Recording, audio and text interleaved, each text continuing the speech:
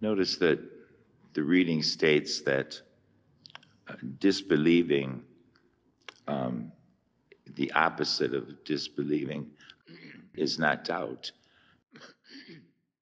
The opposite of disbelieving is disobedience. The will of God is not just a deposit of list of doctrines and teachings. That's part of it. But more importantly, Christianity is a way of living, that we must live according to God's will. When we don't, then we are disobeying God.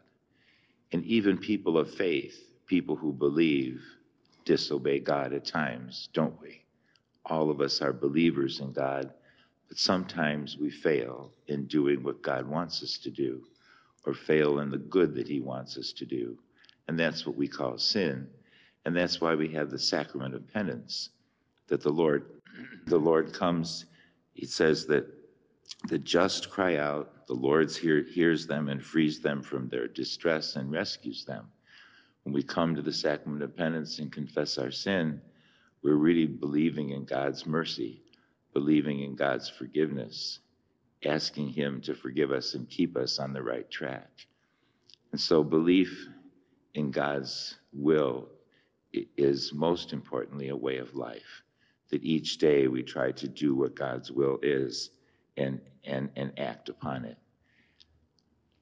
The resurrection of Jesus from the dead is so wonderful that we celebrate it for 50 days because we're so taken up with the reality of God becoming one of us and coming to forgive our sins and to give us his eternal life as well. And so we listen to what the apostles have shared with us who witnessed Christ's life, and we try to make it a part of our lives. And in our human weakness, the Lord is always there to forgive us. He's always there to guide us and to help us, so we need not fear because he is there with us. And so today we ask the Lord always to increase our belief so that we continue in lives of obedience to God rather than disobedience. Let us stand and offer our prayers and petitions.